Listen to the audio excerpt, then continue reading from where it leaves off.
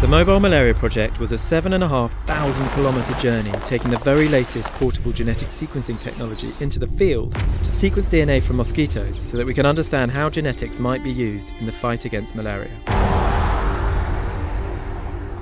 Because genetic data can tell us about which insecticides mosquito populations are resistant to, it holds great promise as a tool that can be used to gain insights into the spatial distribution of insecticide resistance. We're here at Jaguar Land Rover Special Vehicle Operations to finally see the car that will take us on our trip across Africa. We've added a few extra features in here. We fitted the car with Goodyear Wrangler tyres. You've got two awnings that come out.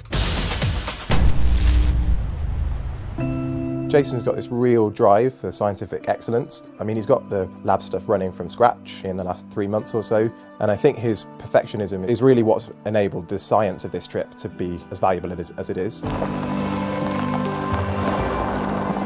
So the journey started in Walvish Bay, and from there we travelled to Windhoek. So we're the Mobile Malaria Project. Jason and I are geneticists, Isaac is a medical doctor. What we have in the back of our car is a portable genetic sequencing lab. We started to try and use the mobile lab in lower resource settings. And we also managed to run the genetic sequencing machine for the first time in the back of the car.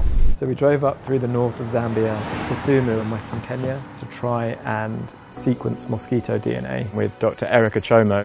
We drove to a village where we collected mosquitoes, and then some students from Eric's group, assisted by me, did the whole library preparation, so extracting DNA and preparing that DNA to run in the sequencer.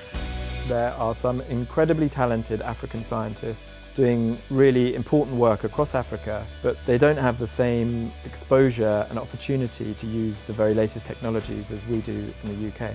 So being able to share our knowledge of these new technologies and to understand in much more detail how they could be used by African scientists in the field was a really important takeaway for me.